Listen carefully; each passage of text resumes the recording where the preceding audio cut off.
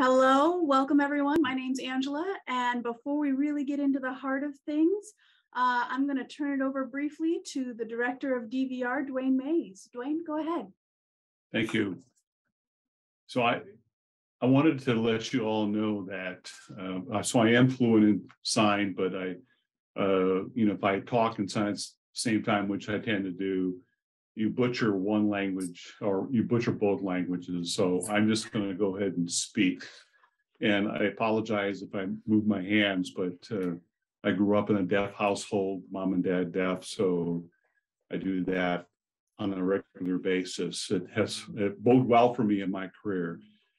I'm really impressed with this. When I saw that this was being put together, I was really wowed by it. So this week is a huge week with deaf awareness. And in the state of Alaska, we're doing a 3-day conference where we have a lot of people that have registered. And I've been involved in the planning committee. Gina has been involved in that as well.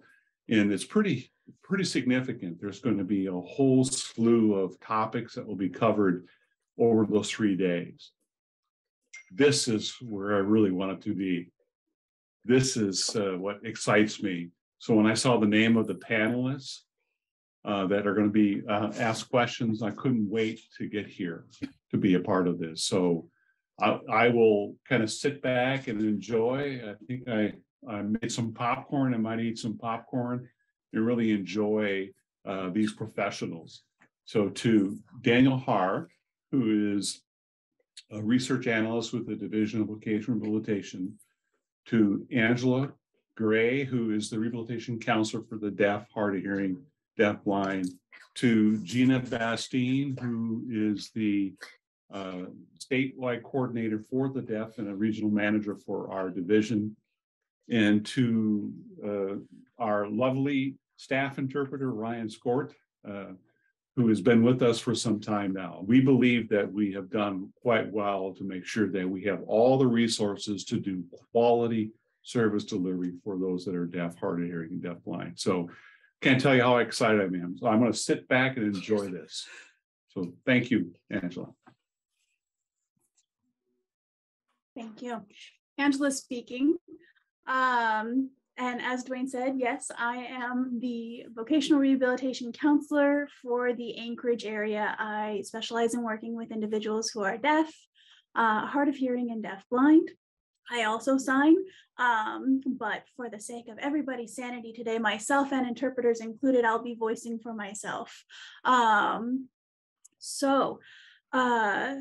I want to thank everyone for joining us today. This is the first ever employment panel that DVR has been able to host for Deaf Awareness Week, and we're very excited to be able to share that with you.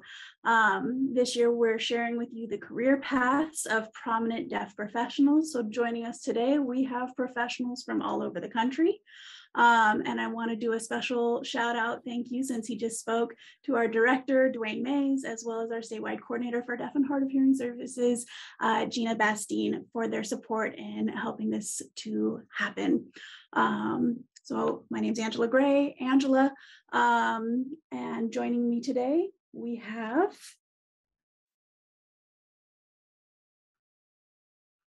Hello, everyone. My name is Daniel Haar. Thank you all for joining us today. And our goal of having this panel is really to get everybody acclimated and get used to exposing other professions that some of our deaf and hard of hearing consumers might not have been exposed to before.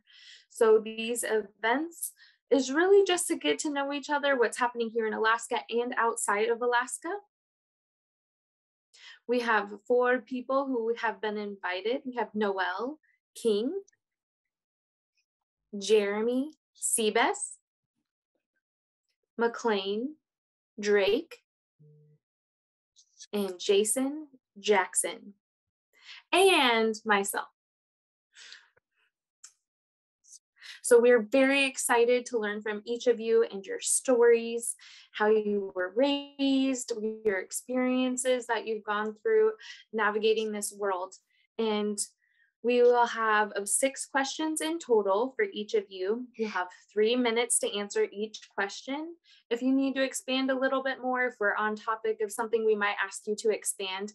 And then if we have enough time at the end, we will open up question and answers to our audience, which you will then be able to put your questions into the chat. All right, Angela speaking. So a few items of housekeeping. If you haven't noticed, the video and audio of our audience has been turned off. It will remain off. As you can see, this panel is being interpreted, it's being recorded, and it's being transcribed, so you can access all of those services if you need them. We will be monitoring chat, so we do ask anyone participating in chat to please be nice, please be respectful, and please be courteous. If you have questions, please hold them until we announce that we are doing the question and answer section. If you post your question before that time, we cannot promise that we will be able to cycle back and get to that. So please hold questions until the end. We will be answering as many questions as we can with the time that we have allotted. When our panelists and even us as hosts are speaking, we're going to be announcing our name first, and then if we have a comment to make while someone else is talking, we will raise our hands and the MCs will call on those who have raised their hand in the order that we see them raised. So for our panelists, any questions before we get started? All good. A whole lot of thumbs up. Wonderful.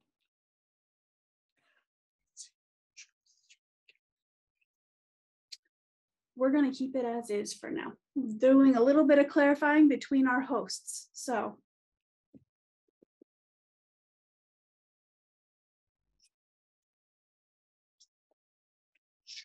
Jeremy, just to let you know, we're going to be switching the order and you are going to be last in our order of answering questions. All right. And Jeremy says, all right. So first question that we are going to ask is for Noelle. Let me look at my paper here. So do you mind giving us a little bit about yourself? Can you introduce yourself, what you do, how long you've been doing it? Yes. Hello, everyone. I'm Noelle King. My pronouns are she, her, hers. My visual description, I'm a Korean American with short hair, blonde on one side, brown, black on the other side. I have a gray sweater on and a black blouse. My background is blurred. I'm in Boston, Massachusetts. It's an honor to be here. Thank you for inviting me. I work as an art therapist and mental health counselor at the Learning Center for the Deaf in Walden School. So I focus mainly with children from 8 to 21 years old who struggle with mental health issues, who experience trauma, and I work with them. I love my work. I've been here for about a year. My major was in art therapy. I've been doing it for 10 years and I enjoy it very much.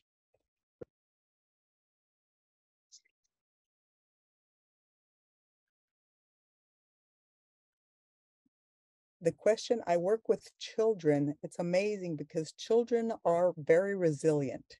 They've gone through some amazing trauma as deaf children, and they're open to learning new things. I'm very inspired by them. They teach me as much as I teach them. I've always learned from them.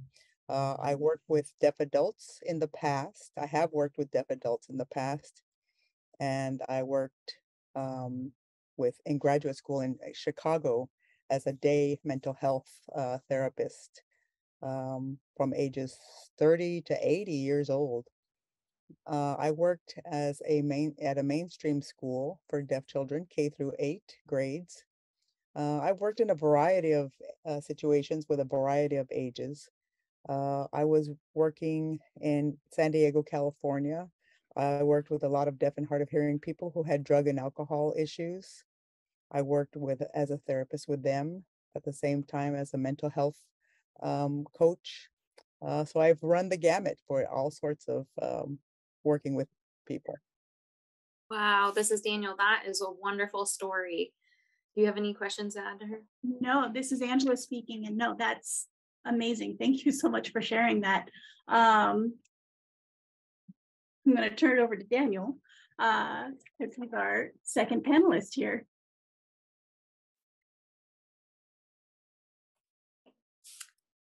So I have to look at my paper. 1 second.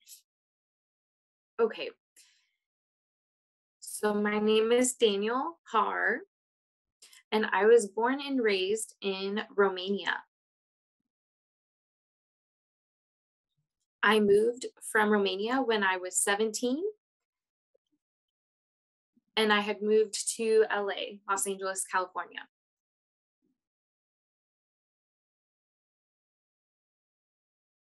Most of what happens in Romania is kids go through kindergarten through 8th grade. And once they're deaf or hard of hearing children, don't go to high school. They go to 9th through 12th grade in a vocational rehabilitation or vocational studies.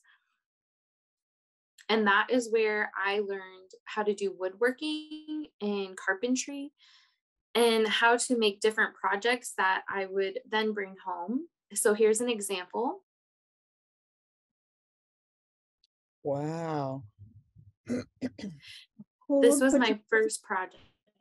This is Angela speaking. I'm going to put you on hold real quick. We have a request in the chat that the interpreters have their videos on so that their lips can be read.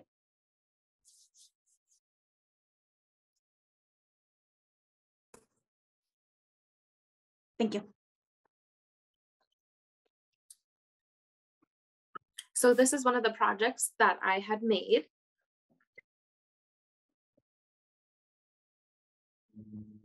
So moving to Los Angeles and was there for about 15 years, worked and went to school, went to California State University, Northridge. And then I moved over to moved to Utah, where I was working in Sorensen for communication services. And I moved to Alaska back in 2020. And I've been working for the Division of Vocational Rehabilitation. I think it's a year today. It's been 1 year today is my 1-year anniversary. So thank you. Thank you, everybody. And this is Angela, and we have been so happy to have him this last year. He has really brought a lot to our team. So we are just thrilled that we get to keep Daniel.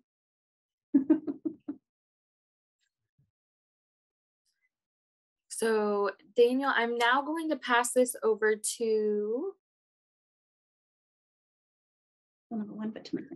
McLean.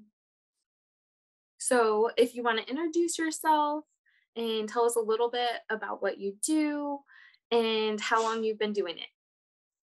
And McLean, before you start, our IT people can, thank you. I just saw that they're on it. So we're good. McLean, go ahead. Of course. Hello, I am McLean Drake. It's a pleasure to meet all of you and get to be on this panel. I guess start out, I was born with my hearing loss. My mother and I and my brother have the same form of hearing loss, which is a reverse slope neurological sensory hearing loss, which is very uncommon for most kids. And I've worn hearing aids ever since I remember, which is about 2.5 years old. Went through intense speech classes, I learned a little bit ASL, and it's my reality ever since I was born. So this is it's always fun now that I'm now in this industry.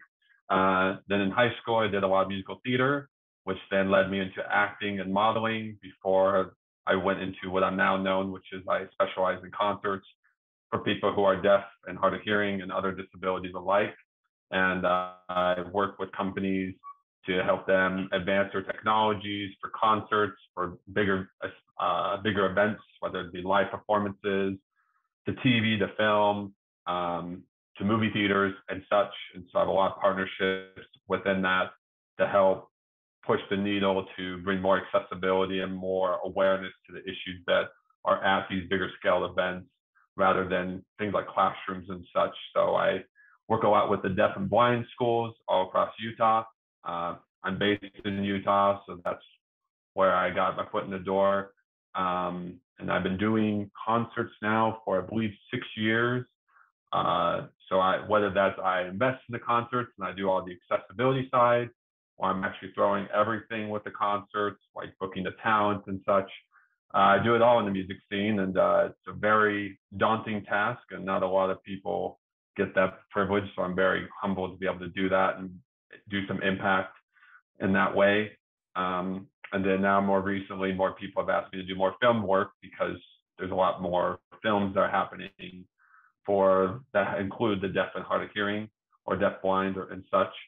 So I work with children all the way to adults on different various things across all those films. And so that's everything I do in a nutshell, and very privileged. And the only other thing I can think of is I have a partnership with Sonova, where I help them out with all their future hearing aids and sometimes cochlear implants and headphones that they may come out with. And I've been doing that with them for now 3 years. And so I do a lot of public speaking for them and other organizations. So I imagine it'll come up along the way, but regardless, pleasure meeting you all, and grateful for the conversation going forward. This is Angela speaking, and wonderful. Thank you, McLean.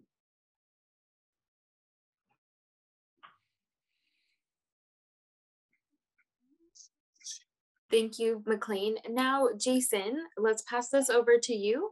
How long have you been doing, and who are you? Hi, everybody. My name is Jason Jackson talking. I work for Sorensen. I've been there for about 18 years as a director. I'm in charge of California, Oregon, and he froze. Okay. And Washington. And Washington State. Let's see. I also work with a travel agency. It's called Heart Cruises. This is I will be going on my 28th cruise next month. Hopefully I'll retire soon and just travel full time. That's all about me. Wonderful. Thank you, Jason. Which is your favorite place or most fun that you have gone on a cruise working for the cruises? Both. Sorensen gives me the opportunity to travel, and I meet so many people. So I really love both jobs. I've worked from home for 18 years as well. So that's my opportunity to take advantage of. And now we're going to pass it to our last panelist, Jeremy. Do you mind telling us a little bit about yourself and what you do? Hello, everyone. My name is Jeremy Seabest. And I had grown up in a mainstream program. Grew up in Pennsylvania. Grew up in Pennsylvania and graduated from RIT all the way through my college career, and then got my degree,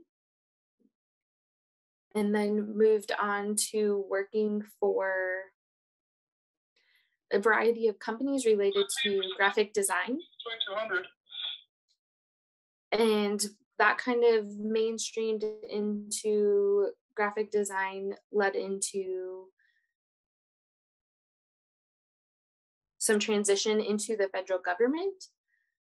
And I have been working there for about 10 years in Washington, D.C., and have bounced around to a couple different agencies, like the Center for Disease Control, the CDC, and also for the Department of Homeland Security. And I have transitioned back now to California, and I've been here since 2016. And my wife and I have moved here so we could live together, and I have 2 children, and we have been here and kind of working from home since COVID. So. Wow. This is Angela speaking, and thank you all so much for joining us. I am so excited for everything that you guys bring to our table and the stories that you guys are going to be able to share with all of our audience. That's amazing. So question number 2, and we're going to try to keep with the same order each time. So kind of how you see things is how it will be. It'll be Noel, Daniel, McLean, Jason, Jeremy for each question. So question number 2, first to Noel. How did you get into your field? What inspired you to become a therapist and specifically a music therapist?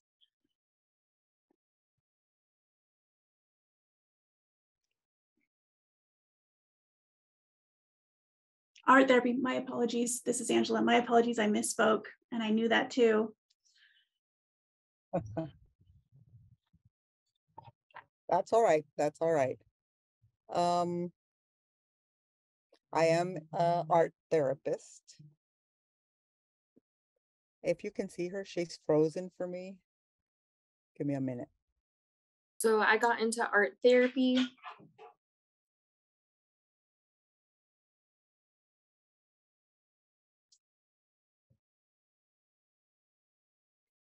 So I'll just add a little bit about my background. I'm from South Korea, moved here to America when I was about 4 months old, have deaf parents, and we moved to Arkansas.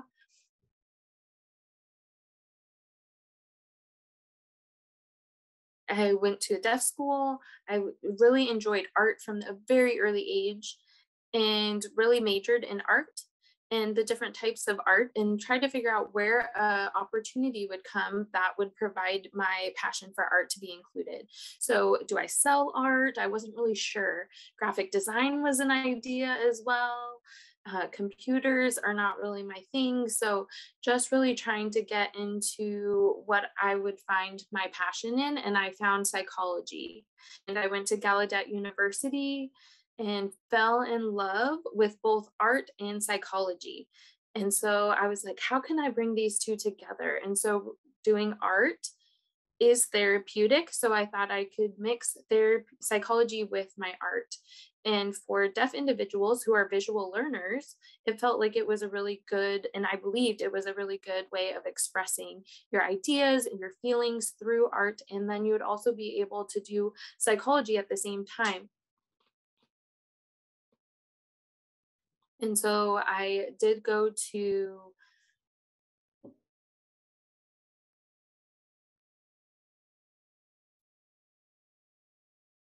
I went to the Art Institute of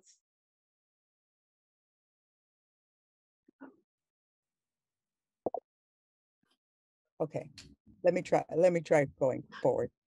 Art Okay. Institute of Chicago is where I went. There we go. Okay, so I majored in art therapy, and that's where my perspective changed about deaf people. They go to mental health counseling, but they're very limited in having hearing therapists. So I'm wondering if I could incorporate visual art, and then I proceeded with that.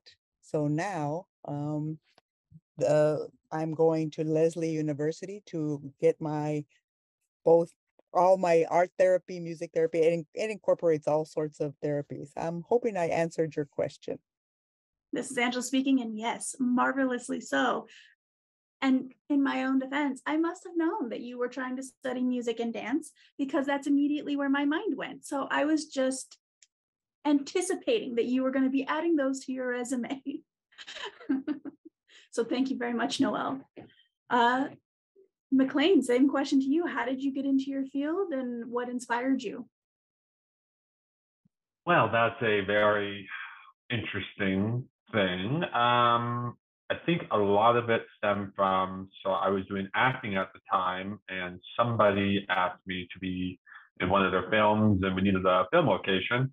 I'm very good with reaching out, and I just love talking to people. And I didn't talk a lot about my hearing loss or growing up. I just kind of kept it to myself because I grew up in the very mainstream world.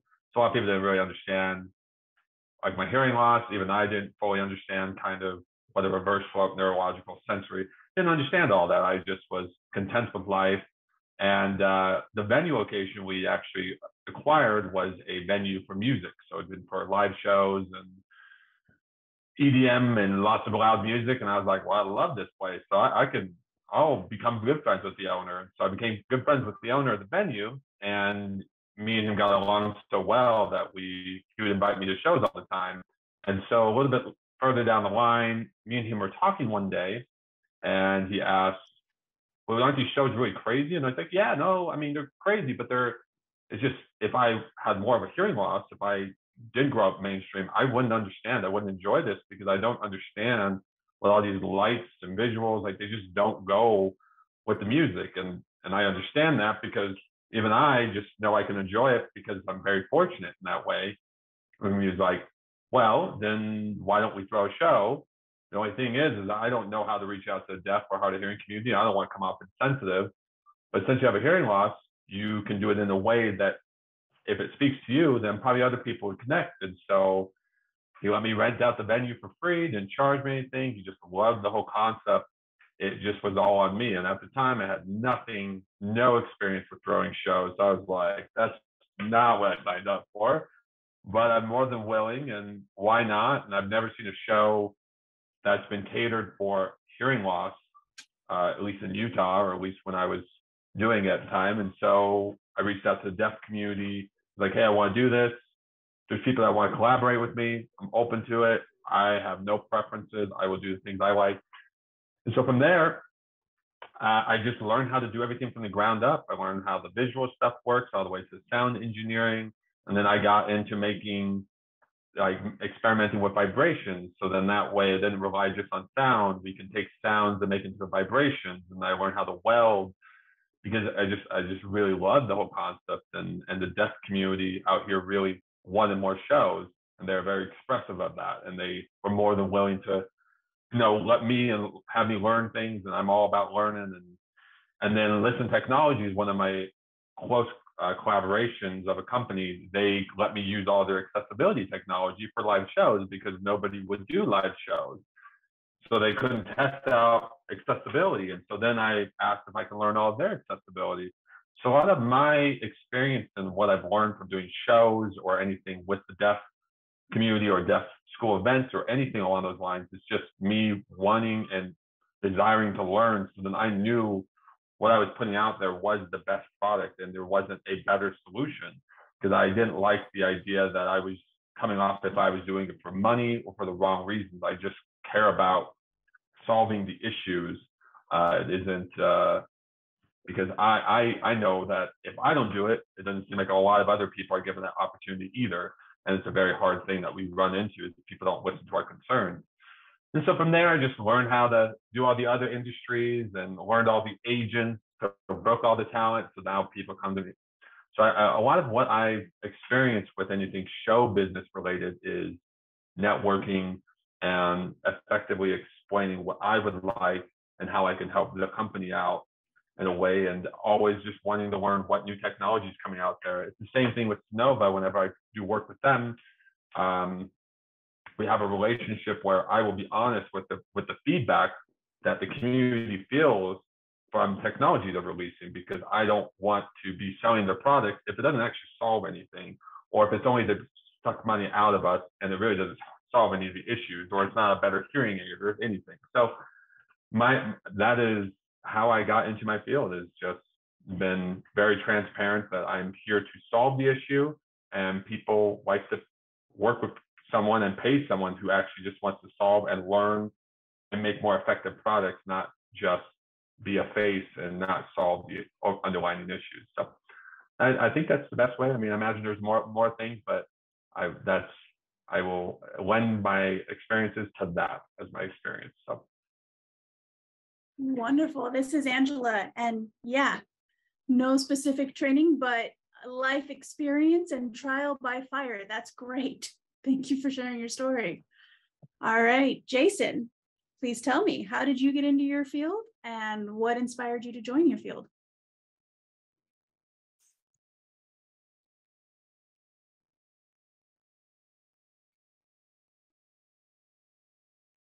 Well, technology became available a while back, so I took the opportunity to follow a technician. I never thought I would ever work for Sorensen.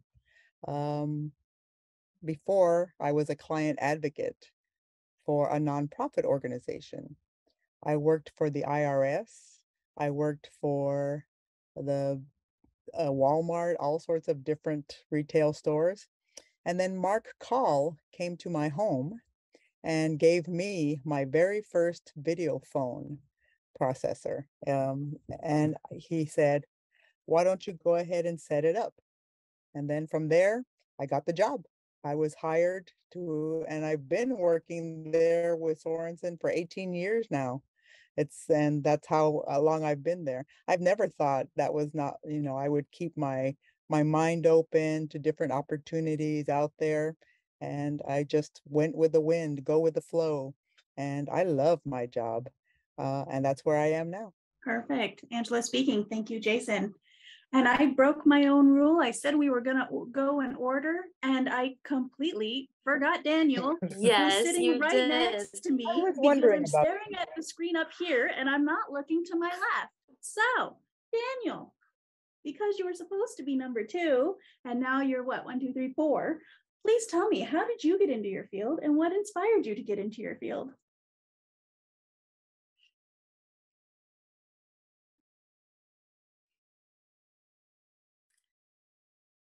So growing up in a deaf family, it's very natural to be curious.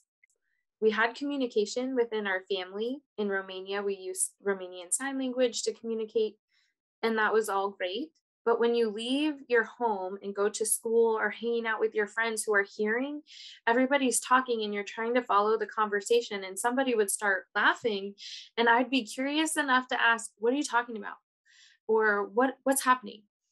And so that internal curiosity has stuck with me all the way through.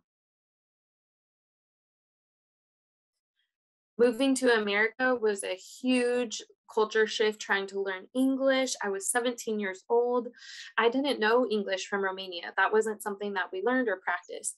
So not having high school and then coming here and trying to get into California State University, Northridge, CSUN, it was all a learning experience for me. And one year, my roommate there at the dorms at CSUN brought in a computer, and I was looking at that and I'm like, what is that? He's like, oh, it's a computer. And so he was showing me some of the things we could do with it, and I opening it up and looking at the inside parts of what the computer looks like. And at that time, internet was just starting to be born. So like 92 to 94. And so trying to figure out, what's the internet? How does this connect to that? What does this look like? And really being able to figure it out. And between the two of us, ask questions, program different things, trying to search for different things, links. I mean, we're going all the way back to the start of internet. And people started to kind of depend and learn so much information from the internet. And being able to have those opportunities to learn, and then people started coming up to me saying, I don't know what to do with my computer. And so I'm like, okay, I'll show you how to use it, and kind of started to find more information if I didn't know the answers to the questions that they were asking. And so that internal curiosity is what really inspired me to see and make people happy. And then the video phone really took off, Sorensen Video Communications and all of that. And so at that time, my father was still living, and he was using a TTY. Do you guys remember the TTY? He'd put on his glasses. He had never used a computer in his life, and he would sit there and try to chicken peck the letters, looking at each one, hitting it with his pointer fingers. It was so slow to communicate with him. And so then the communication just was not successful. People would hang up on him. He would get frustrated, and he would depend on me to really help for that communication. And then we got the video phone, and I installed it in his house, got him the remote, and I was like, look, this is yours. You can make a phone call. You just have to press this button. And it changed his life. He was able to communicate and chat, and he was so inspired. And from that moment on, that's what inspired me. So that was what? That was a long time ago. I worked for Sorensen. Yeah, so like 16 or 17 years. And then I decided to come up here to Alaska, and I was a DVR client. So I was part of coming here, which helped me get this job, and was able to ask questions and talk with Dwayne, who you recently met when he was speaking.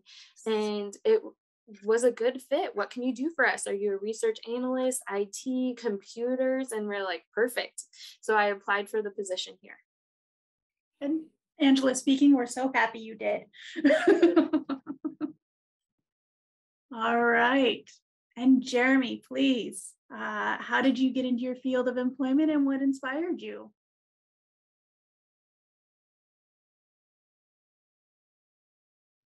Sure, this is Jeremy. So when I was a student at RIT, one of the presenters that came to our class was talking about the CIA and doing different types of recruitment. And that presentation was really interesting and kind of opened up my opportunities to what the federal government really offered. And it seemed like it could be a job that I would really fall in love with.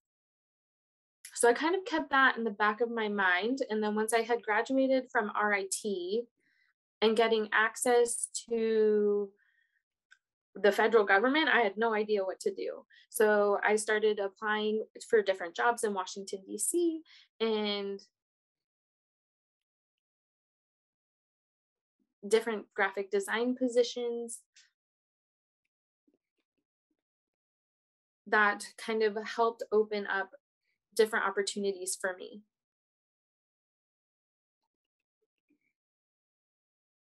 And I had that job for about a year. And after finishing graduating college, I got a 2 internship. That was kind of a requirement of my graduation.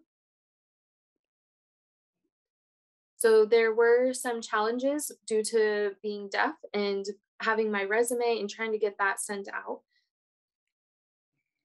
And so I had an internship at IBM. And when I was working for the graphic design company, I was still looking for other opportunities. And I was able to find a job in Washington, D.C. for the government.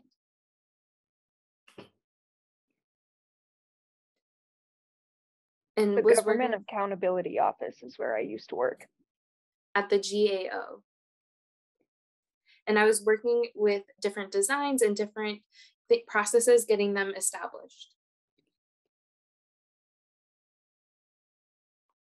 And then the Department of Homeland Security and Defense, they had different opportunities under like the umbrella that they had to offer. And one of them was CISA, which is Cybersecurity and Information Structure Agency. And so that was set up, and I was able to kind of keep doing my graphic design.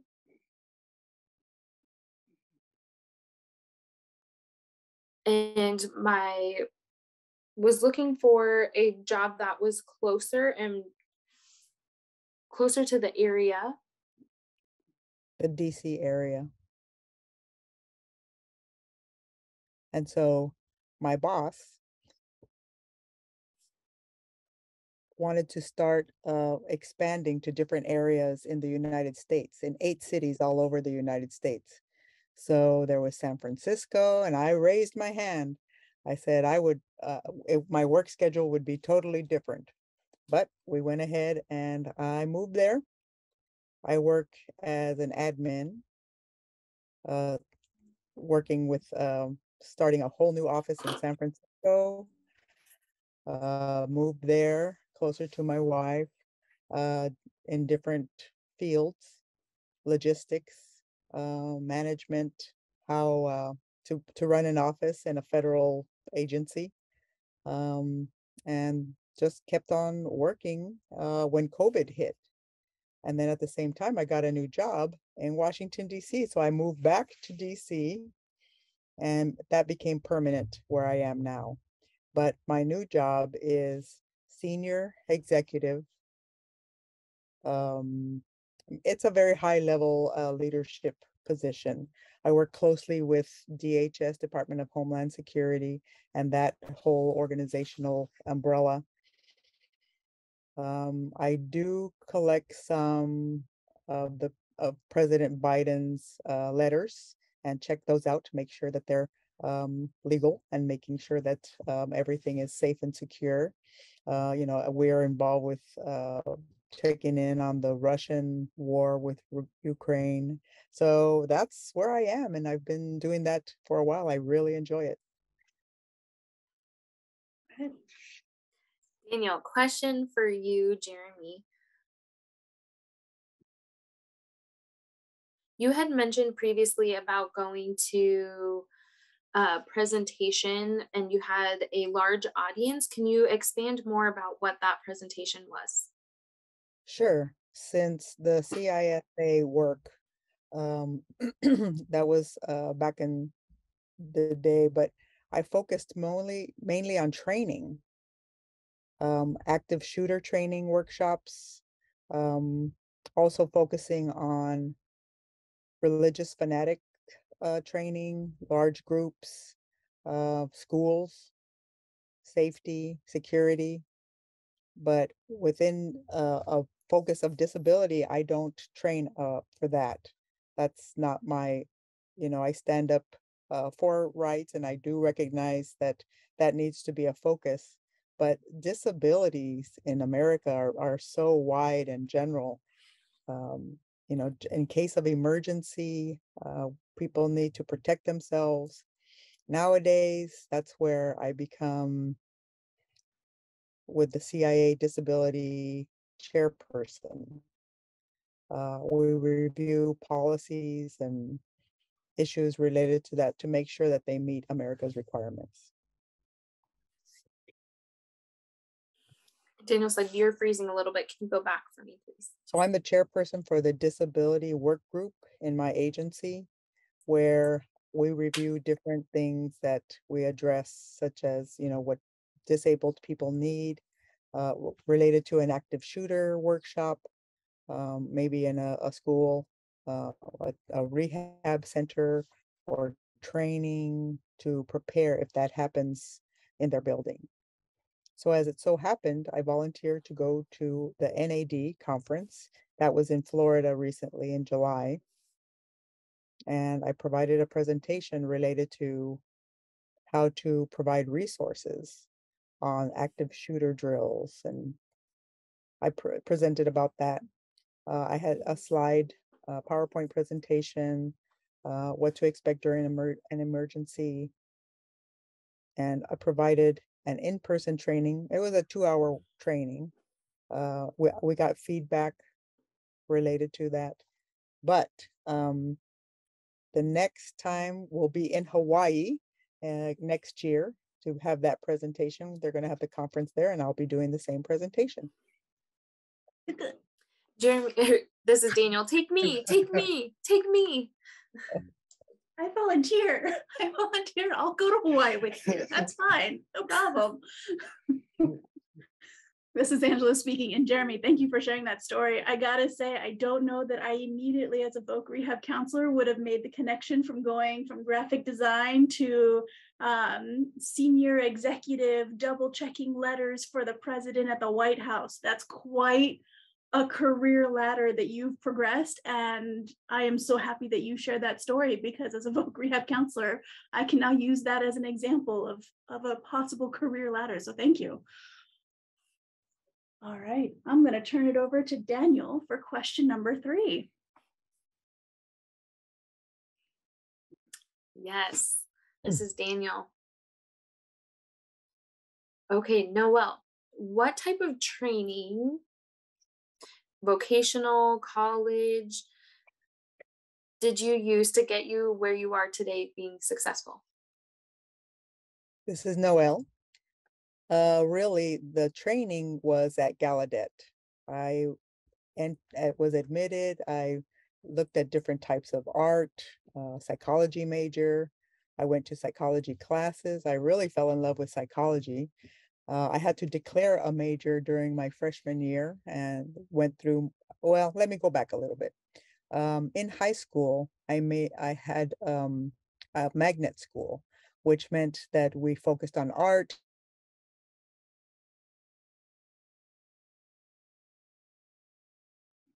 She's frozen. Go ahead. So we did different studios that we would have, and then my background knowledge and a Oh, lot I of got training for painting and art and a variety of different things.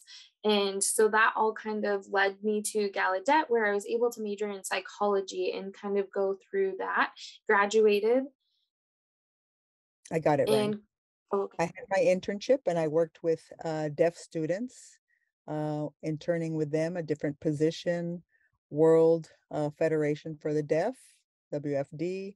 I also interned with NAD, all sorts of different places in Canada, with and had interactions with all sorts of people. And I really liked doing the psychology and art combination and became an art therapist. So I had to wait to go to graduate school, and I took the opportunity to go with hearing disabled plus population to do art, and they would sell their art. And it was a small organization, and I could see how I liked working with them and doing art therapy with them. And that was a great training for me. I really liked it.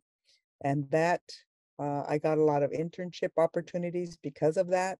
At that time, I didn't have a specific art therapy mentor. There were no mentors at that time for a deaf art therapist. So I want to explore and expand the art therapy world for the deaf. It's been, all this time recognizing not having any art therapist recognition for the deaf. And it's a very small community, but I had heard and I knew about some art therapy programs, and they were very exclusive. So I continued my best, kind of choosing courses, internships, going to different classes, and that's how I got here, by combining all those classes. this is Daniel. Are you still learning every day? Is it a continuous process? Yes, this is Noelle. Now things are better. I have my major now with my PhD program, and things are going well. But I am still looking to find another deaf art therapist, still on the search. I haven't, because I need somebody with a specific license so I can be supervised by them.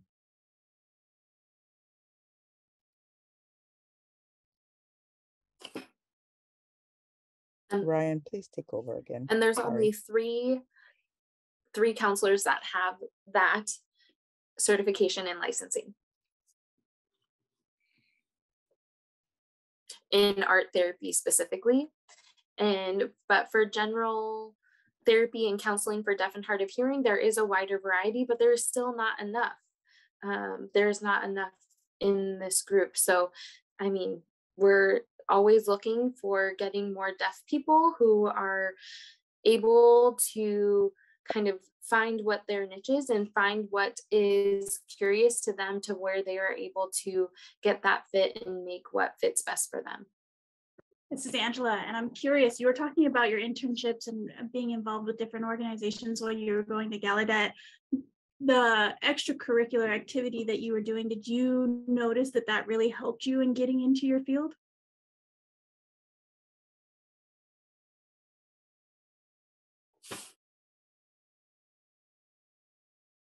This is Noelle.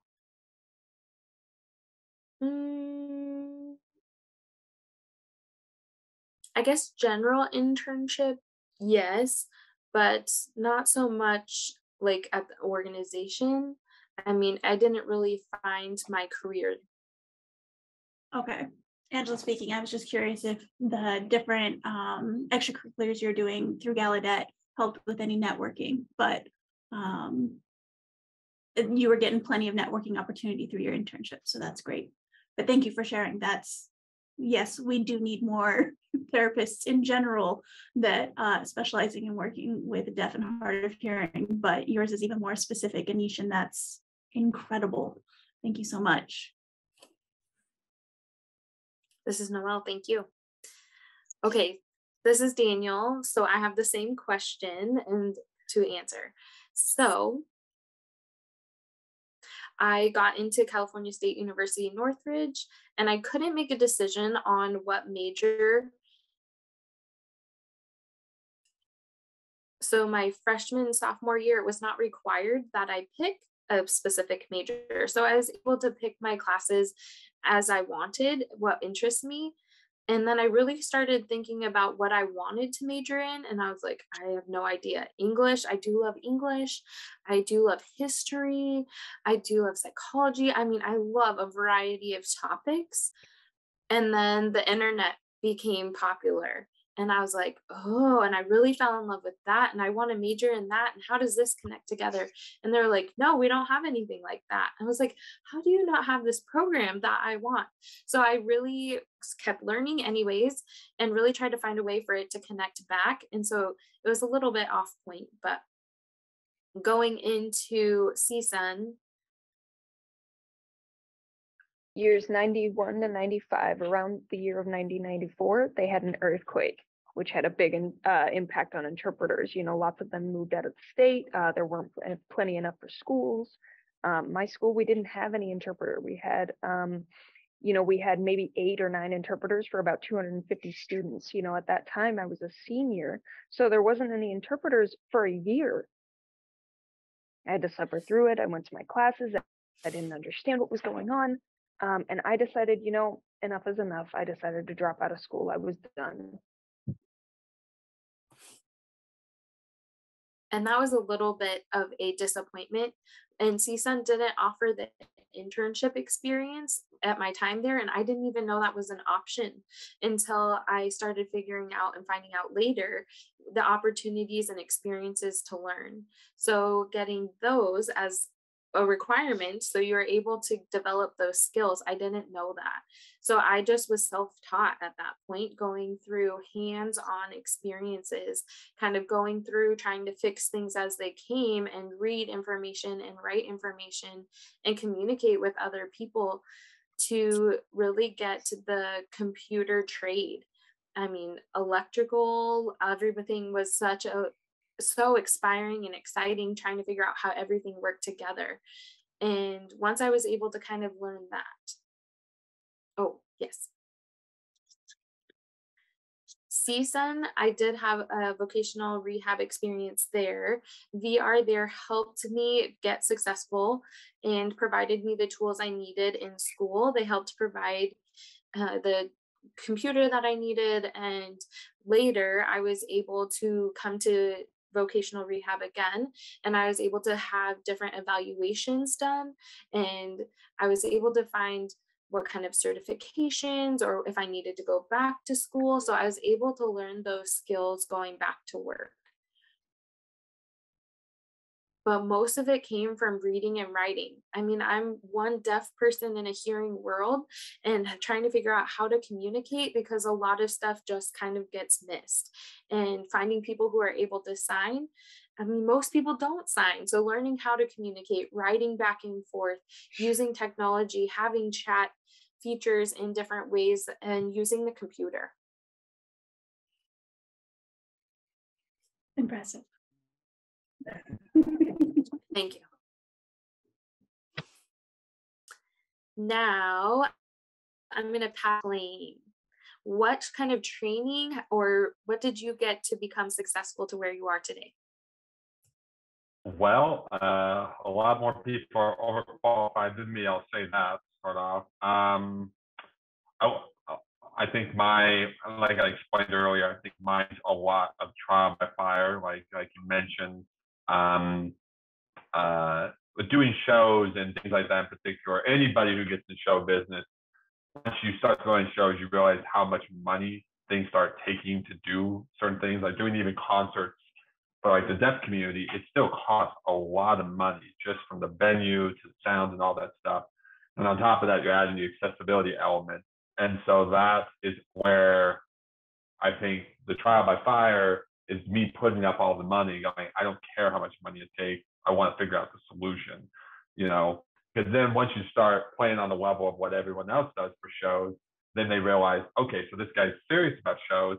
so he understands what all this means. So then we can collaborate with him because he understands that it's not as simple as, okay, we could have an interpreter the entire show. Like we have to understand, he has to understand logistics and how shows work and why certain things can work for shows and when they cannot. And same with things with movie theaters.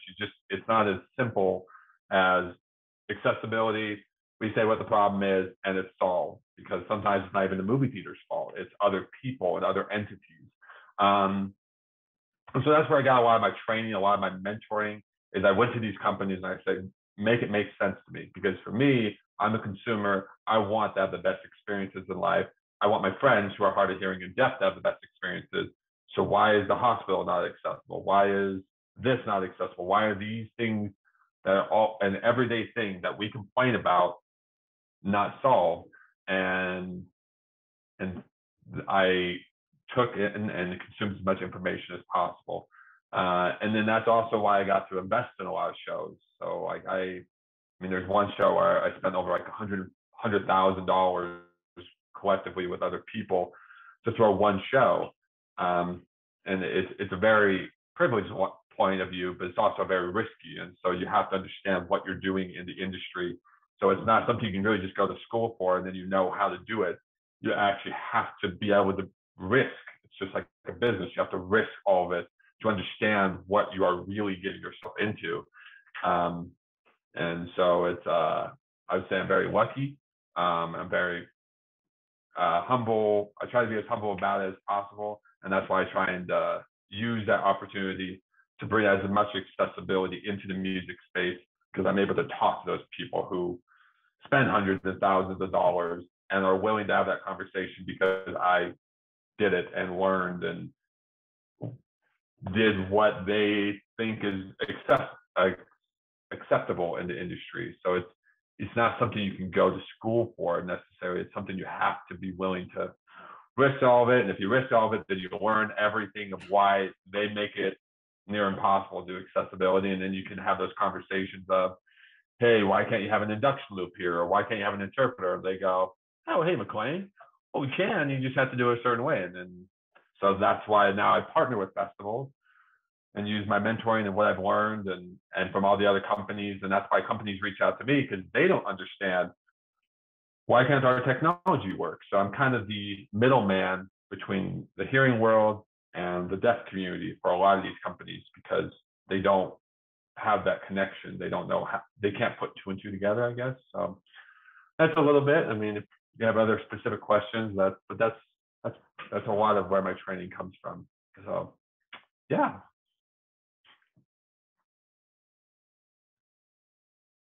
Wow, that is great. This is Daniel. So now we're going to pass it over to Jason. What are your experiences? What training have you had? What have you learned along the way? When I was in high school, my mind wasn't set for what I wanted to do. I wanted to keep my mind open, see what my opportunities, what was out there. I played football in high school for about a year, and I hated it. I played this other sport, hated art. Sorry, Noel. So I kept my mind open to different things. I tried things, checked off boxes, and then I thought about working in an office related to technology, and I liked it. I really liked it. I working in an office for 3 years, and then I decided to go for something else, to be a client advocate. And I liked doing that with people. And that's where I like working with people. And then with Sorensen, working with technology, working with people, great combination. I've been doing that since. Just keep your mind open, try different things. And then, you can't have your mindset on just one thing. I was in Job Corps. It's a training program in Sacramento. I did that for about a year. I got my certificate there. And I went through more training with different types of, with customer service in Sorensen. I went to Utah headquarters, trained there, more in-depth, hands-on training. The hands-on training is good for me. I liked it. And Still to this day, I feel like I'm learning things every day with related to technology. Everything's new, and I just keep on training. I just, like I say, go with the flow. I'm really happy doing that. This is Daniel. Yes, thank you. And Jeremy, you are our last one. I was mainstreamed growing up, so my socialization with deaf was so-so, more deaf adults.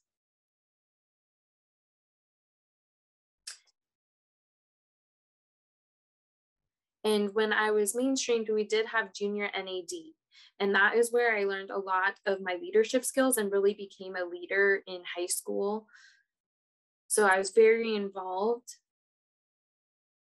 with that leadership, different types of trainings. And my last 3 years of high school, I really took up a lot of leadership classes and trying to find that leadership skill to really develop where I am today.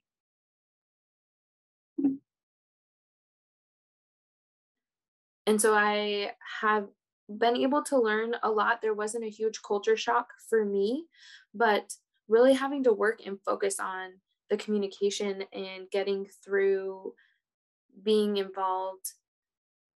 An Asian Deaf Club. I was working with that club, and I socialized a lot with Asian deaf people, and I led them around and taught them about American culture. I graduated from RIT. I did some jobs.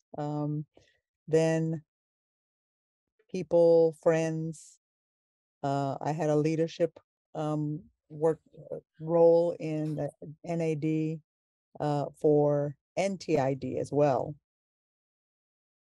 Now I was chairperson. Now I'm chairperson for NAD ambassador. I have a role, and we have different regions that we're part of. We have different events. We have gatherings, especially during COVID. We started to, after COVID, we still got together on the internet. I took some leadership training related to the government, and so I could use those skills um, in the Office of Personnel Management. And that's a large or a very high level federal job. I just recently volunteered for one school, Harvard, and so I decided to apply there. I thought, you never know. Then recently in April, I was chosen to go to take classes at Harvard, and it's for a higher level leadership training program. So I went to Boston just recently in May to June. It was a compressed semester of 4 weeks, and studied. Oh, my eyes, I had lots of books to read, but now I understand what it's like to be a Harvard student. It's quite amazing. But I did presentations. It was great. The lecturers were great. I can do that in the White House. I was with President Carter in the 70s, 60s, 70s, and I was part of that leadership program, and I learned a lot at that time. And that's brought me to what I am working with today as a supervisor. I have several people under me now, and I learned a lot.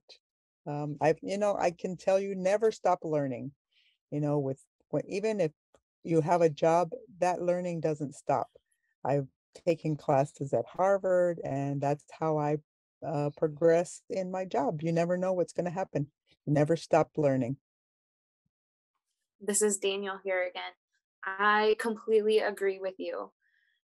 Sounds so fun. And just being able to go to school and just continue to learn the more and more and get certifications, get different trainings, different opportunities start to appear. And if you have that mindset, oh, I'm done learning. Nope, you got to keep that all the way through. And it seems like we all have a very similar message. That's very cool. Angela, and thank you guys so much for sharing. Our next question.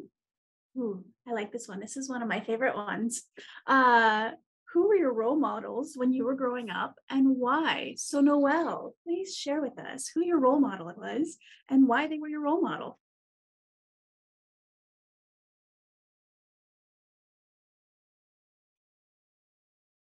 This is Noelle speaking. I have a few role models um, in my different life chapters. No one role model. Like you mentioned, we learn every day, life changes, we have different needs, but number one were my parents. My deaf family, my parents, they all encouraged me to self-advocate, to get communication access. So my parents were great role models for me.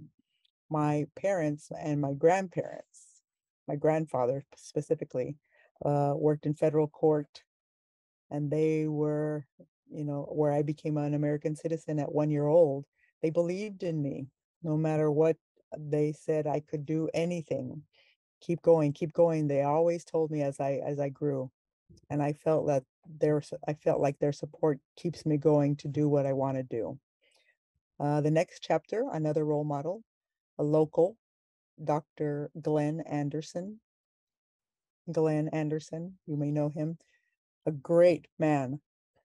He was the first Black American to get a degree. He's a deaf man. He checked on me.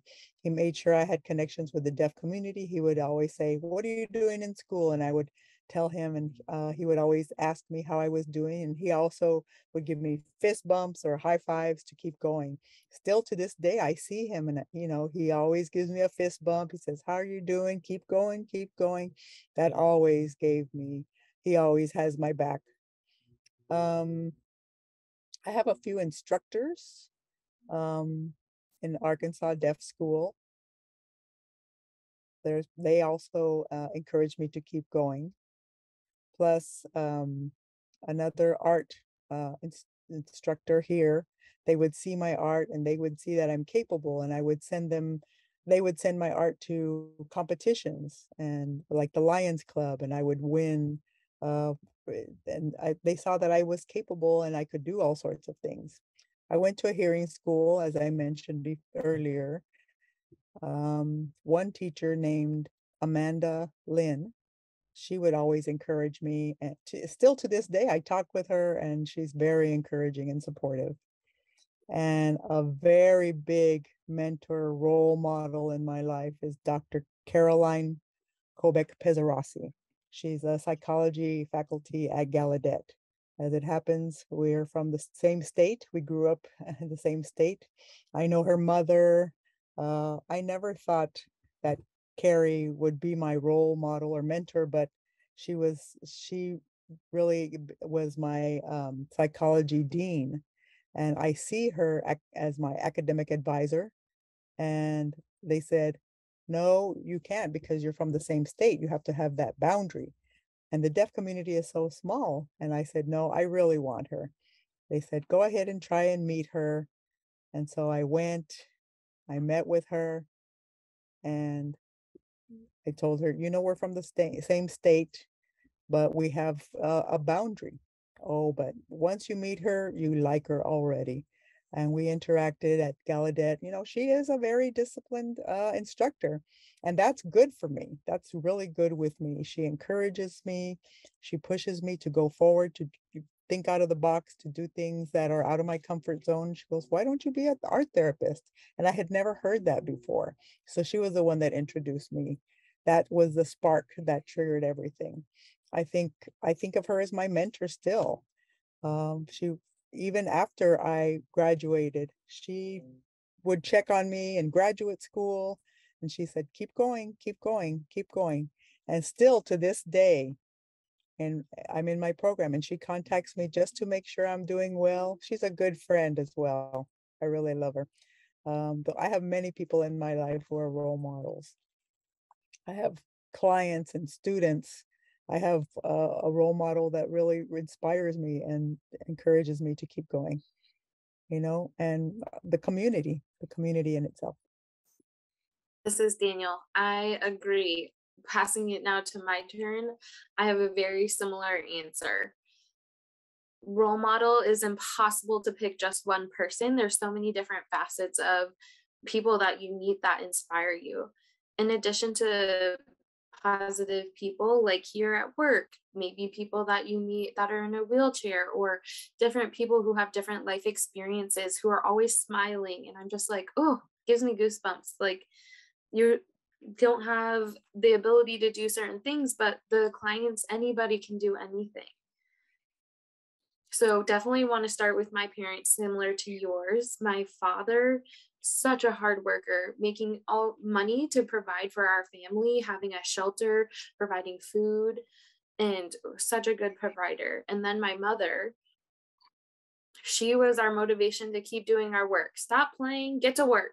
I mean, she was very strict. It was eat, study, sleep, rest, but making sure that we were healthy and able to function at school. That was a big priority. A lot of discipline there. So my parents, definitely. And then I had one professor, an English teacher, Barbara Boyd. Barbara Boyd. That individual was deaf. And it just seemed odd that a deaf student had kind of been behind him and was like, we're the same, we can communicate. And he just encouraged us to continue to read so many books, or in her class, 10, 15 books. And there would be so many deaf people, and then more people would start to join, and deaf people would be like, why am I joining an English class? And I would just say, you have to keep reading. You have to keep, that's how you become successful as a deaf person. You have to have that communication skill and understand how to do it. And so that is really where I started to ask my questions. Would you prefer reading or watching a movie? And some people would raise their hand, movie, and some people say reading. And that's fine. But if you watch Rain Man, and then you go and read the book, and then you ask that again, which is your favorite? And people would be like, oh, I like the movie, I like the book. I mean, both. How do you pick? See, it's interesting. You get a different experience and different perspective from each approach. And then, oh, let me look at my notes. Troy Kotsur, he was in the Coda movie. We went to CSUN together. He's a good friend. And we worked together at GLAAD in Los Angeles. And so we had fun watching him really grow into the person that he's become today as an actor. But I mean, I remember when he was young, and then now he's getting a big award for being a star. And oh, it gives me goosebumps just thinking about it. And I've known him 25, 30 years now. I mean, yeah, that's a long time. And he's worked at it and continued to work at it. And now he was just getting that award. So, and I'm not sure, do any of you guys watch TikTok? Have you guys seen that one Black gentleman, Cami Lane? He has become very famous because of his facial expressions. He doesn't speak a word, he just points to things. But why is he famous? Hold on, I have an article. Look at, he has an article. I will put the link to this in the chat. And he is earning so much money. Before, he was making $1,000 a month working in a warehouse. And then COVID hit and he lost his job. They laid everybody off. And he really was trying to figure out, how can I make some money? And so he started making these videos, and he was having fun, and he was enjoying it and having a good time while he was making these videos. And they have really become so popular. And now when he makes one video, he gets $750,000 for one video. I mean, 2 years ago, he was making next to nothing, and now he's making all of this money. So I just really love the simplicity, and I do absolutely agree. It doesn't need to be complicated. Like, for example, peeling the banana. I mean, Are you going to sit there and like shave each of it? No, you're going to peel each part of the banana back. So just the simplicity of that. And my last one would be Stewart Jobs. You guys know Steve Jobs for that created Apple. He's such a creative individual, high quality, really making sure that it was passed down to the people. So I say that because, you know, when texting first started in about 1992, and it has progressed, he was providing messages in about 2008, 2010. I can't remember exactly. But if you had different phone providers, they would cost money to send one text message. And so if you didn't have that text plan included, you would be charged. And so then Apple came up with the idea of the iMessage. So that created a way for free communication to take place. And then you were able to send videos or photographs and not have separate charges. So there's different variety of people who have been an inspiration for me. This is Angela, and thank you, Daniel. You've had two questions now that, between talking about the invention of the iMessage and the charging for text messages, and I think you even mentioned Netscape earlier, you're making me feel old, sir, because I remember when all of these things came out, and it's hurting my soul a little bit. But that's fine, totally fine. So we will pass it on. McLean, who is your role model growing up and why? Channing Tatum, Emma Watson, Leonardo DiCaprio. I mean, come on. We are all missing the classic actors that we all look up to. Justin Bieber, everyone loves him. Elon Musk. No, those are obviously anecdotal, and they're all great for their own reason. Obviously, a lot of the person I am is to my mother and my father. Though they're not together, they separated when I was very young. They had a very good co-parenting relationship to allow me and my brother to have the best experiences growing up. I think that's a lot of why I've been so adamant in my field and don't care as much about. When you meet other people at your shows, you realize how much money influences their choices or what they do and things like that, which is all great. You know, money's great. But a lot of my family, we already had money. My father was a physician assistant, and then he has a lot of relatives who built themselves into millionaires or even billionaires. And being around people like that who built it for themselves and really just cared about what they did, didn't care about the money. They just live life as, I really love this, I know everything about it, and that's all I care about in life. It made me want to be like that too. I just couldn't find out what that was until I started doing shows. So my father, loving medical field, he served in the Vietnam War, and I could never serve in the military. So that's why now I work with the VA, because I really wanted to join the military. It's just they wouldn't allow me to join because I relied on a hearing device. So that's why I try and help out people who are in service, because I have a lot of respect for people who did that for our country.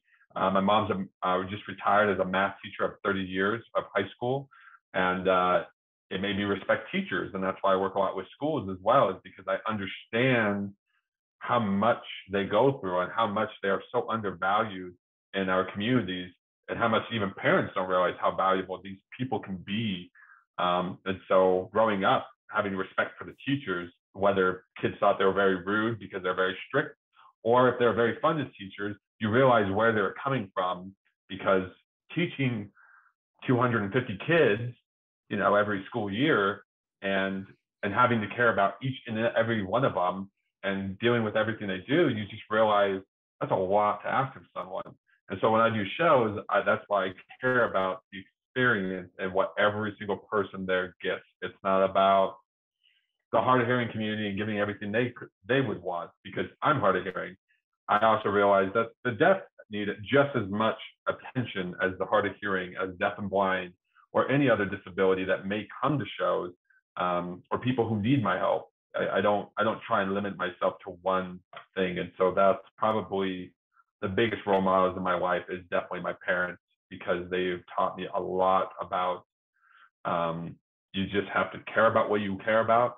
Don't care as much about the money, because if you care about the money, it's just going to turn you into something you don't want to be. And it's very prevalent. I think a lot of people are seeing that with companies who care more about the money than our community.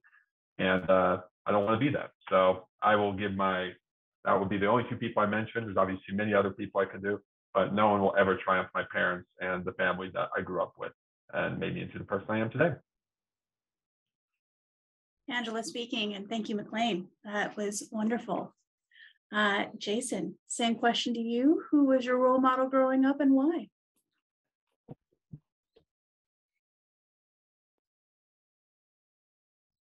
Yes, I'm Jason speaking.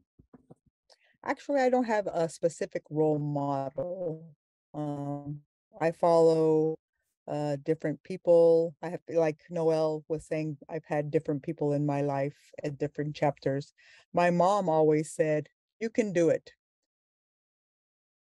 That, just ride the train, go and there is a storybook about a hill and the train that would go up and the hill, and my mom would say to me, "You can do it, you can do it, you can do it." And that's something that I found, if there was a challenge, I would ask my mom about that.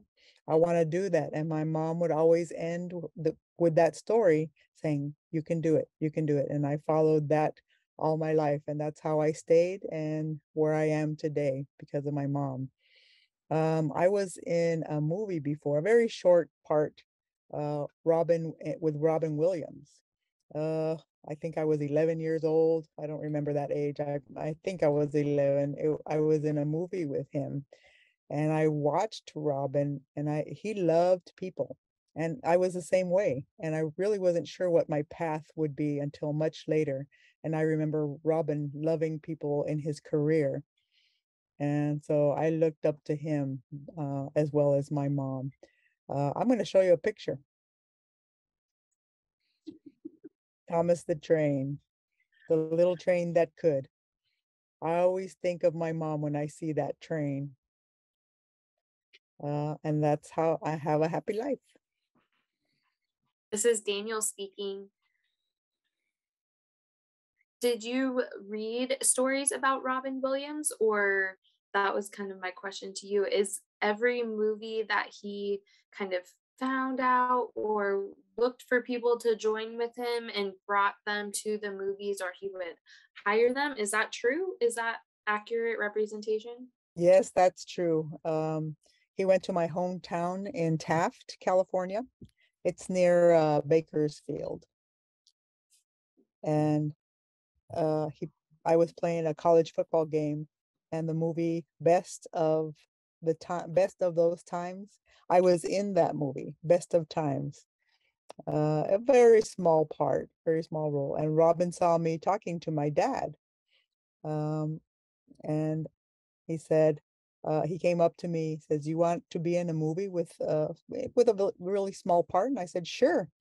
And I was involved with that movie from beginning to end with Ethan Hawke, Russell, different people in that movie. It was really great experience. And if you asked me to be in a movie now, I said, nope, nope, nope. I've checked off that bucket list. One time is good enough. I don't think I would do it again. Very good experience. This is Angela, and I feel like we had a missed opportunity for you to put down that you were a movie star in your bio that you sent to us so that we could send it out. Where was that? It keeps me humble. I stay humble. Well, thank you, Jason, for sharing. That was not where I expected that answer to go, but I'm so happy it went there because that's a fabulous story.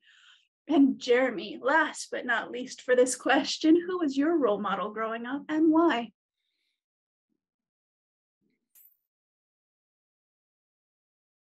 Sure. This is Jeremy.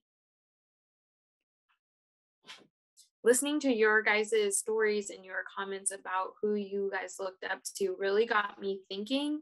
And I couldn't think of one person there's a variety. There's several people.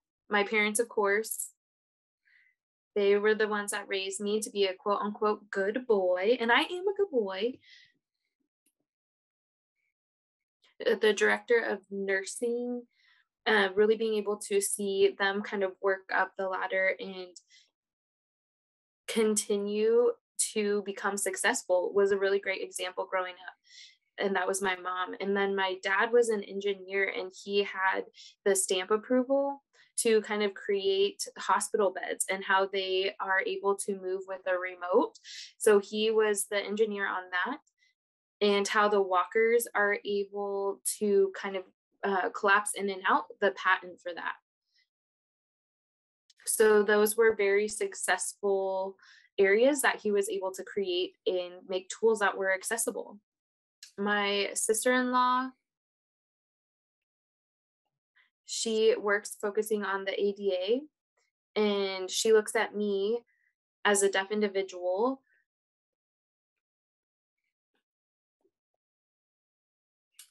We're having some freezing.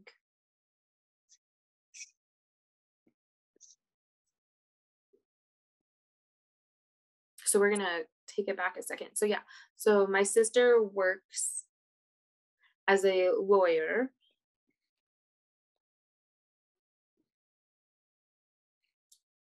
In the Supreme Court with disability rights. And so she sees me as a deaf individual working to be successful. And my brother, he builds houses from start to finish, and being able to watch that whole process and see that vision come to production is really inspiring. One person I have never met but do look up to, that I see on LinkedIn. Jenny Leigh Flory. Yes, Jenny Leigh Flory. Yes. Deaf individual, director of accessibilities.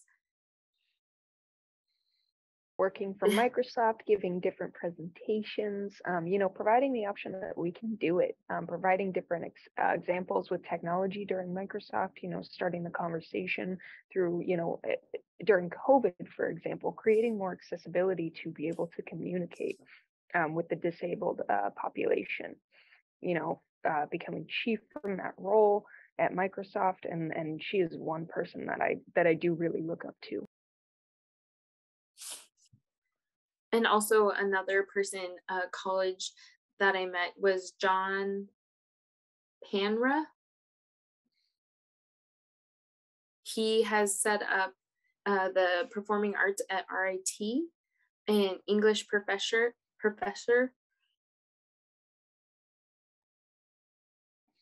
And nothing would stop him for being able to really keep going and having that structure of English to live his life and to make sure he was able to read and communicate successfully. And that's really the key to success. And of course, my wife too, I look up to her. She's always encouraging me to keep going. And she is really always encouraging me to keep growing as well. And this is Daniel. I missed it. Daniel asked if he asked if Daniel, this is Jeremy. Is your wife standing right there watching you say that? Is she your role model? Is she watching you say that in front of everybody? But I do know Jeremy. We have met several times, and yes, he is such a humble individual. I had no idea about your history between your father or your parents. You never really brag about any of that. So hats off to you and so much respect. Thank you. And this is Angela. And one of the things I noticed for all of you talking is a couple people name dropped celebrities, movie stars, stuff like that. But every single one of you had role models that were just everyday people in your lives, people that possibly didn't even know that they had an impact. And that's the best thing, is that I think a lot of people, a lot of youth especially, are looking for role models, and they're seeing people on TikTok or movie stars and stuff like that, and they're looking to that to be their role model. But really the people that helped encourage you throughout your entire life were school counselors, were your parents, were friends that you had in college, spouses. You made my heart melt a little bit on that one, Jeremy. But it was the everyday people in your life that really helped encourage you to become the successful people that you are today. And that's beautiful stories to hear. So thank you guys for sharing that. We're going to turn it over to Daniel for question number 5.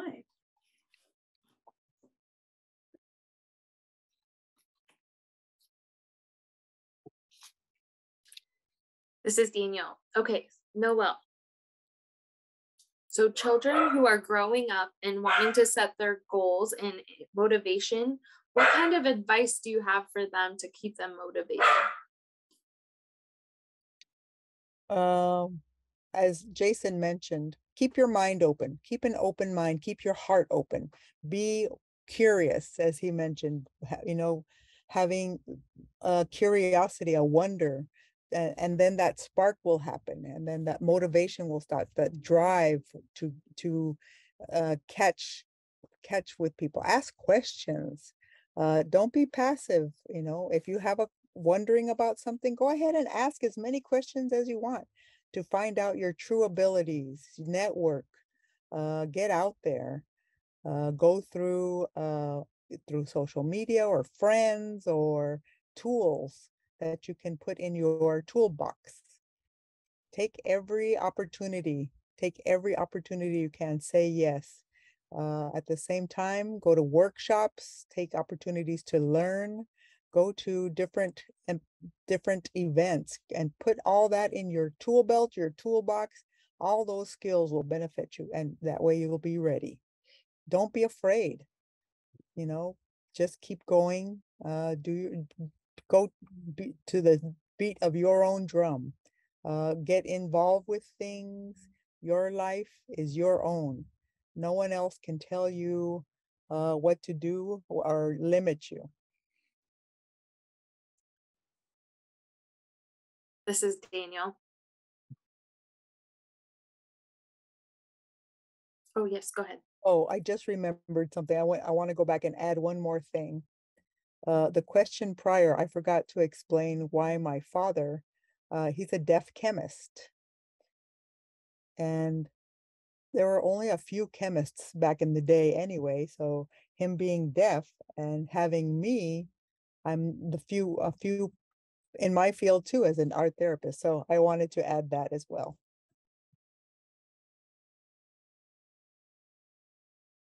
Daniel's turn, and he's holding up a sign that says "Question everything" with Albert Einstein, and then a saying that says "I'm neither clever nor especially gifted."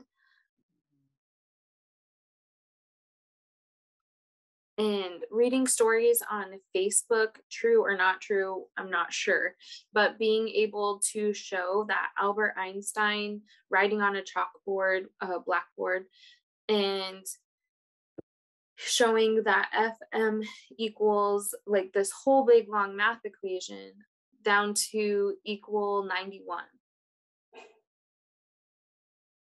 Is that true? I mean, I'm not sure. It depends on the audience. It depends if the audience is laughing or finding that that's a mistake, or really what's their point. And then the teacher said, I did this whole math problem correct, and nobody said anything. Nobody applauded me, but I make one mistake and you guys are so quick to criticize. Going back to Cami Lane, he has a quote saying, people have the influence to easily make you change your mind and criticize you. So they stop you from chasing your dreams because somebody told you that you can't. trying to keep it positive. So we're sending the good vibes out and showing people that they are able to do it.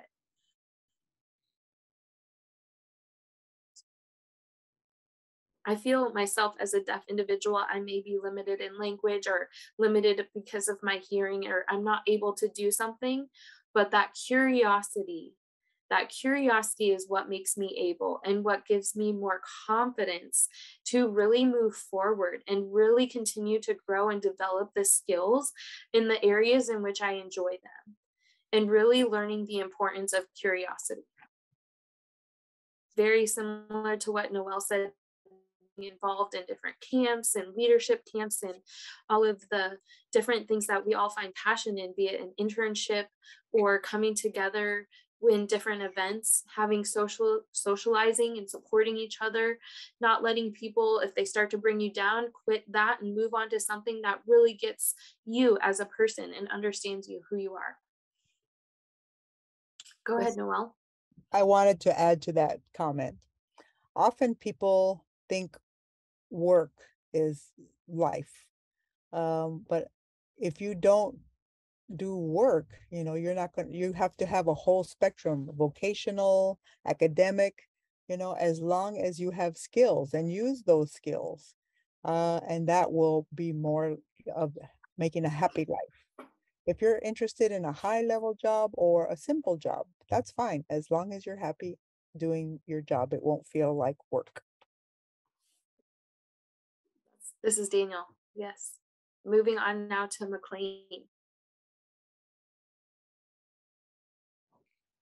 I mean, yeah, I think the best advice for people who want to, you can't let people obviously tell you what you can and can't be in life. I think growing up in the mainstream society, once I told people about like my hearing loss, people were quick to tell me what I can and can't do, which definitely growing up, it definitely hindered what I thought of myself. It put more weight on my disability and what I thought of myself or what my parents told me.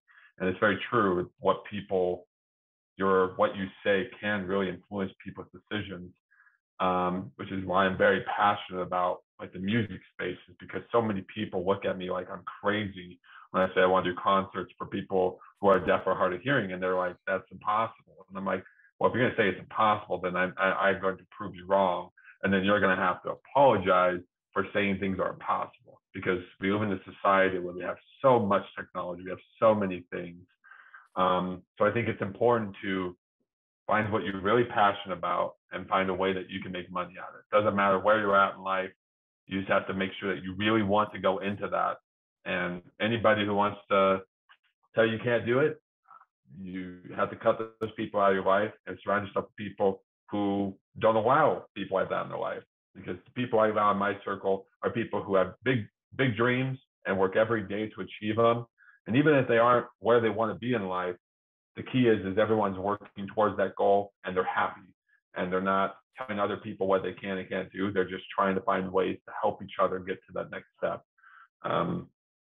Because if you surround yourself with people that really hate life and don't want to look at the optimism side of life, then you're really not going to get far in whatever you choose to do in life. And I think that's one of the best pieces of advice that I've ever been given, is just find something that you love and just find a way to make money at it, and you won't work a day in your life. And though I get to do a lot of crazy things, I get to hang out with a lot of artists and do many crazy things. I think a lot of people are like, wow, his life must be great. It's not about money. It's not about fame or being around famous people. It's just I get to talk to people who are like-minded, who are love what they do, and they want more for themselves. I want more for myself, and we're just happy to be able to do that, and be surrounded by people who do that as well. So I will say one of the best stories that I've ever had was somebody told me that they're like, hey, we can't do accessibility at the show. I was like, okay. And so what I did is I went to one of the other owners of the festival and I said, hey, I'll give you $15,000, but I can do whatever I want at the show. He's like, okay, yeah, you'll invest in the show. And so all I did for the show was make it accessible.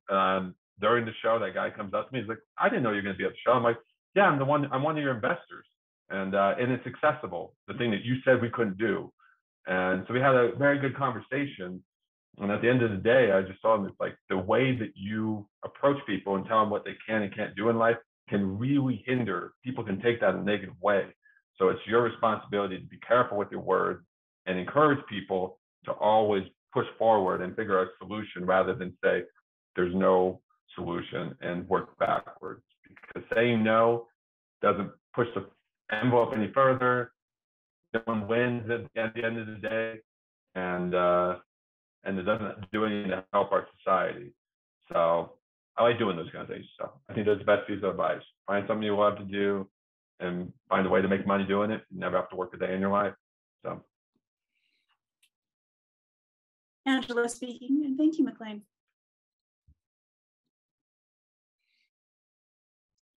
Now on to Jason. What sort of information would you like to give to our youth to really get them working and developed? This is Jason speaking. I'm on the same as Noel. Keep your mind open. Keep opportunities you want to look into. And don't be afraid to make mistakes. It's okay. Learn from your mistakes. You improve from your mistakes and learn and get better. Have a good heart, have an open heart, focus on taking the mistakes you made and make them positive, change them to a more productive way of living. Make sure that you're happy with yourself too. Like Noel said, you have the one to make the decision. We can't make the decisions for you. Take people's advice, think about it, but make the decision for yourself. You are in control of your own life. Even if you're married, doesn't matter. You still control your own life. This is Angela, and real quick, I just wanted to piggyback on something Jason said about not being afraid to make mistakes. And so real quick, I want to do a show of hands with the panelists. How many of you had made mistakes in your career and learned something from it? Show of hands. McLean never have made a mistake. Okay, there we go. That's better. So yes, for the youth that haven't heard that message yes, we are all going to make mistakes and we are all going to learn from them, and it's going to be okay on the other side. So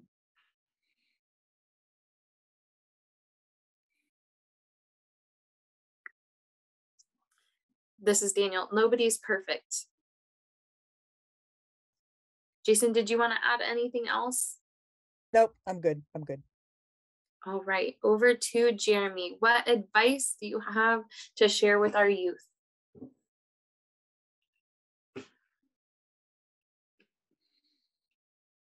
With IT, there is always going to be a failure. That's how IT is created, and that is how we learn to do better next time. If it was perfect, then there might be a failure at the end or something that could happen worse later. If you have a lake and you throw a rock into it, it will send out ripples. And that is how you start to get better.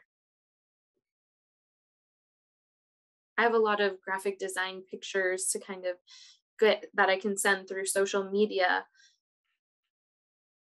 Having a ladder, 2 different ladders, one set up with the rungs kind of set smaller steps moving forward, and then one with giant steps moving forward up the ladder. And you having to take larger leaps is harder to pull yourself and really pull yourself all the way up. First, taking the smaller steps, you move faster, you're able to have more success.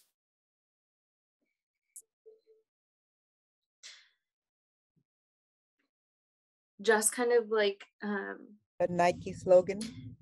Just do it. If there's no risk, there's no reward.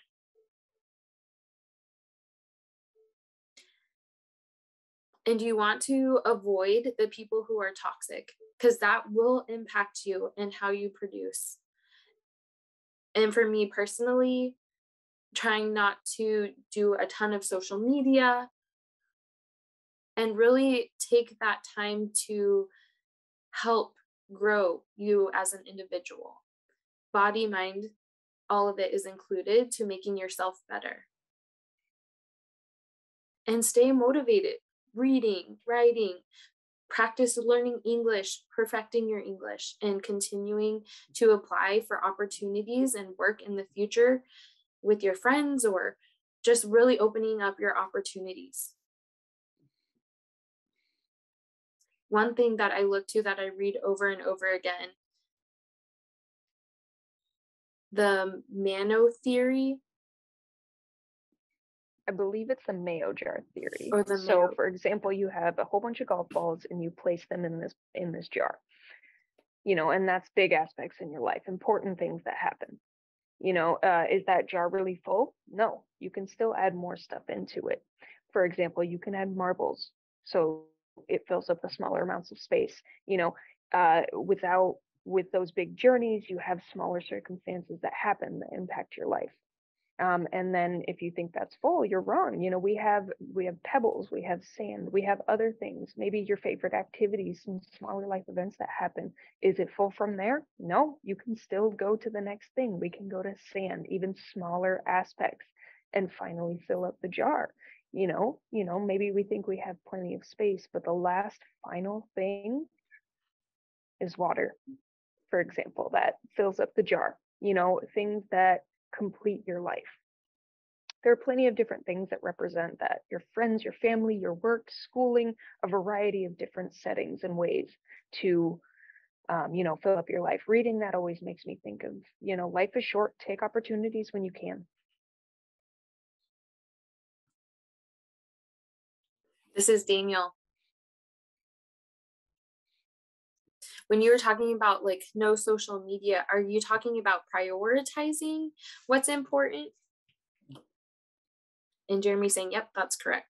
So making sure you're prioritizing your family and making sure you're having time to play and have fun, that it's all a balance. Noel? I want to add two things I realized. Often, you know, the encouragement, but you forget to have people to have empathy for themselves, or to be okay, to be human. You forget, you know, you're not a robot, you're human.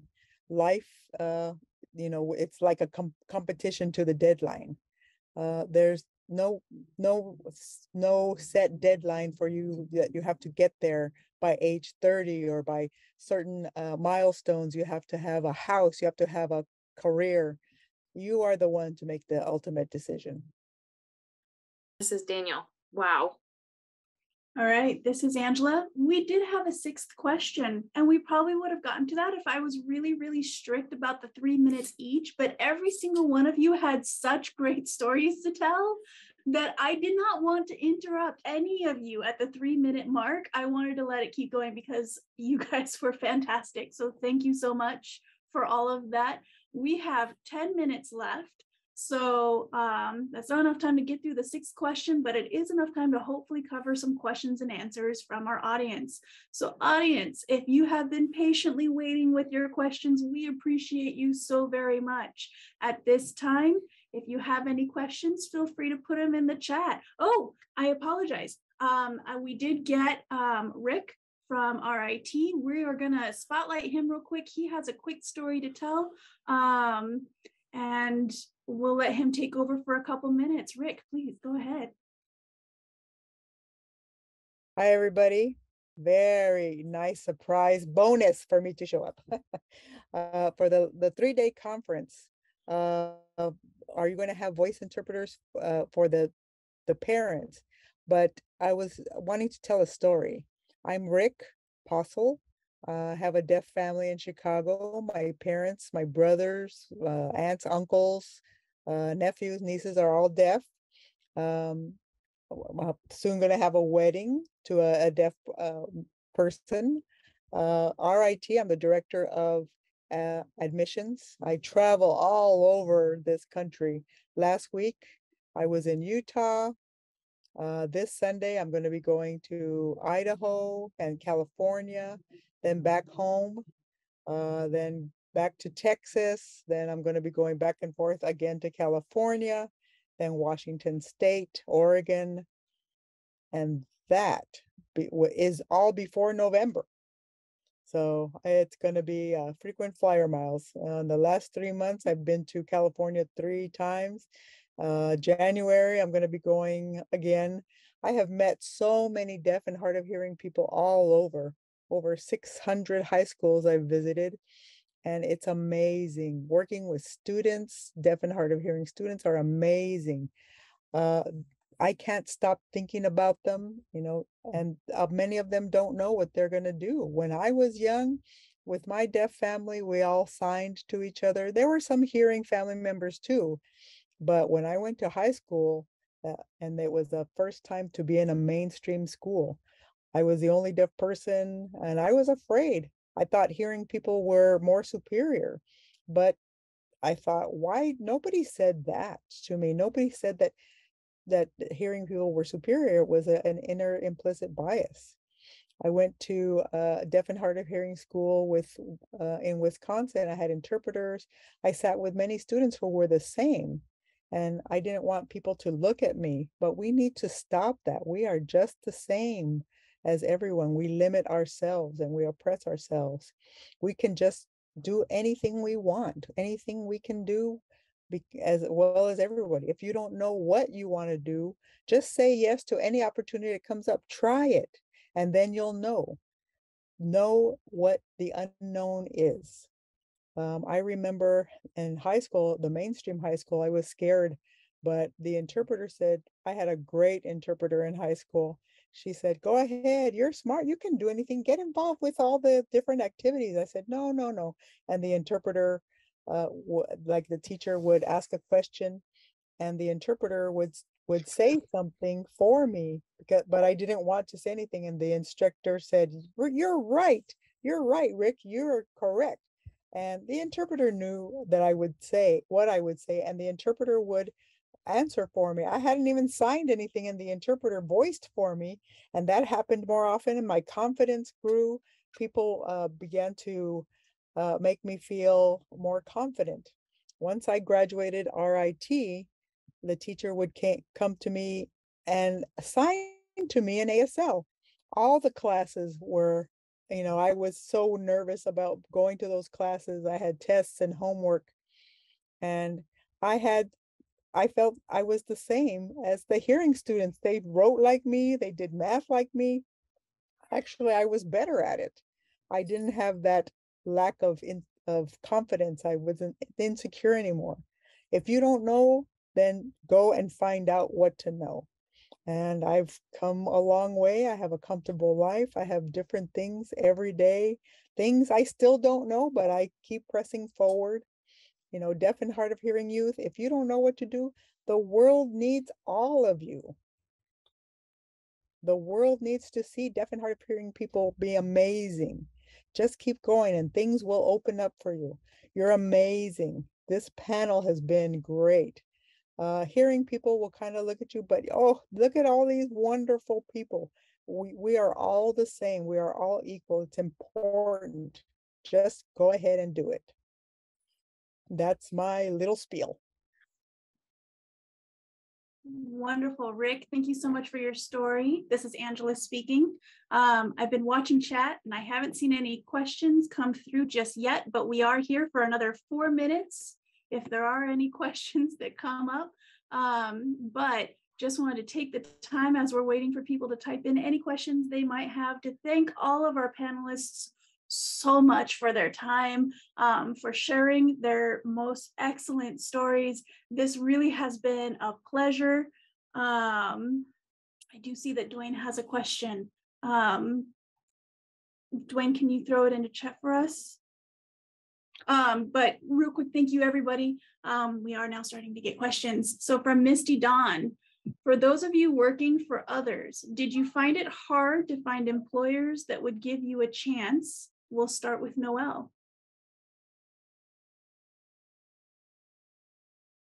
Could you repeat the question, please? Yeah. For those of you working for others, did you find it hard to find employers that would give you a chance?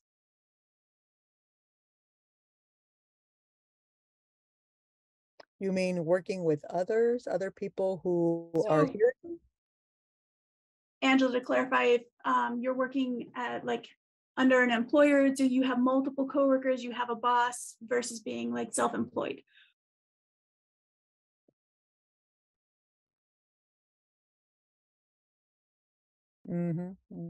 I see. I see what you mean. Like dealing with discrimination or being oppressed as a deaf person in the workplace. Is that what you mean? Uh, Angela speaking. I think that's it. yes, that is one big challenge in the deaf community. Self-advocacy is needed. You have to continue to self-advocate and fight for your accessibility needs, accommodations. Even though the ADA is there, it's still, many people don't know uh, the rights of people with disabilities. Some people don't will just accept it, but if you self-advocate, you're actually working for the next person who comes along who has a Angela disability. speaking. We're going to toss it over to Daniel, and just for the panelists to know, we have 2 minutes, so we're gonna answer this as quickly as possible. Luckily, it's the only question.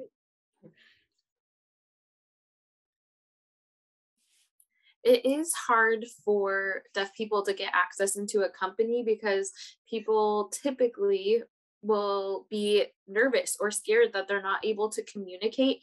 And so they will be like, oh, how am I going to communicate with somebody who's deaf or hard of hearing or deaf blind? So really having the individual of the deaf person have that skill that they're able to kind of put forth and show like that we can do it. Some people still have the stigma that deaf people can't drive. We can drive. And so really showing that we have the skill. And that's why it is so important for internships to provide that at least step in the right direction to get us access. So then we can really advance from there. Angela speaking. We got a lot of thank yous from the chat. And I saw Rick raise his hand, so we're gonna jump to Rick real quick because we've got one last minute. In my job, if I didn't do well, many people would lose their jobs because if there weren't enough students and teachers would be laid off. So that means I was responsible as the vice president of admission. So I was concerned as a deaf person. I knew to communicate with many people who were concerned, and I had to be assertive. I said, don't worry about me. I'm going to be fine. I'm a deaf person, but I know my worth. And they felt it really was communication that was important. Noel. This is Noel. I just want to have a brief, it's sad to say, but yes, we as deaf people were considered lifetime educators. For example, we get emotionally exhausted. We're always educating the world about deaf people, and that's not the fun part, but it's half of the bridge. We have to make a position so we're in a place where we can change the world and educate people. Okay. And Jason says, I agree with Noel. This is Angela speaking.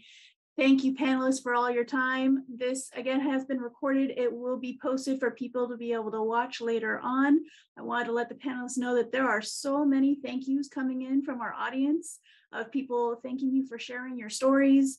It seems that there was a pretty strong impact. So many, many thanks from DVR for you guys joining on this crazy idea that we had, and then many, many thanks from our audience as well. Thank you, everybody, so much. All right, to respect everybody's time, we are 1 minute over. Thank you. This will be posted to Facebook. Everyone, take care and have a wonderful evening.